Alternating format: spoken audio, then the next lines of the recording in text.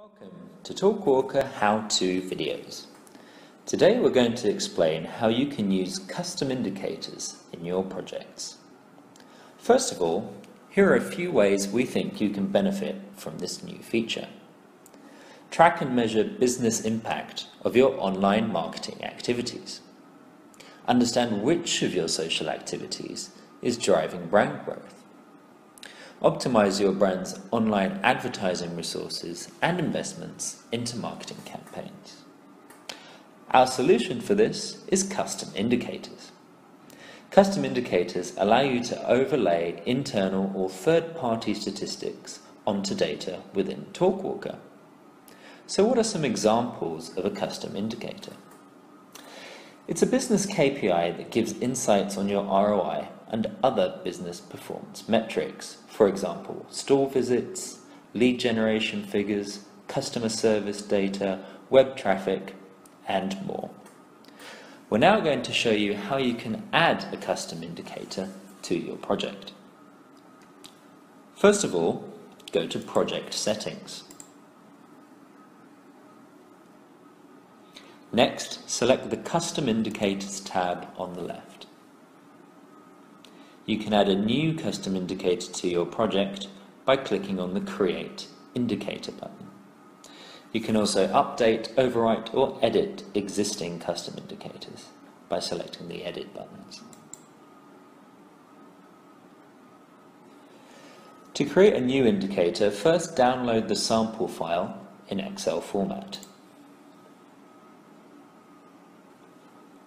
You can then change the column titles as you would like them to appear on your graphs.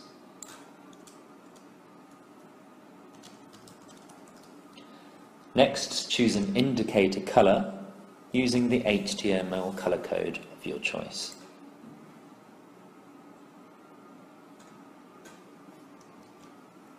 Finally, select the unique ID for your custom indicator. This can be any number that you would like to choose. And don't forget to add your business data and then save your file. Once you've saved, return to Talkwalker and fill in a title, and you can add a brief description. Finally, upload your file. Once you've saved, you can return to the Analytics view to apply your custom indicator to your project. First, you'll need to select the dates that match the dates in your Excel file. Next, click on the Widget menu and hover over Add a Custom Indicator. Then select your data file from the drop-down menu. You can change the layout of a custom indicator on your chart by clicking on the Widget menu. Custom indicators can be displayed into charts over time on Analytics, IQ apps, and dashboards. But there's one note. Once you click on a different tab in Analytics, your custom indicator will disappear from this view. In order to save your custom indicator graph, you'll need to save it in a dashboard.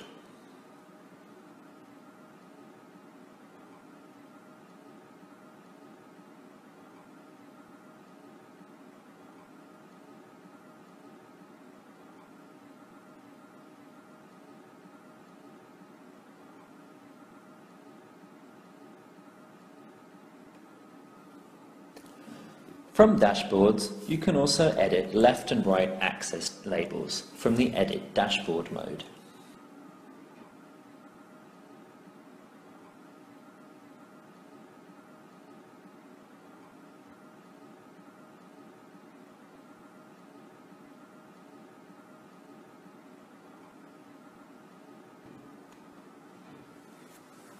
So now you've saved your custom indicator and in your project.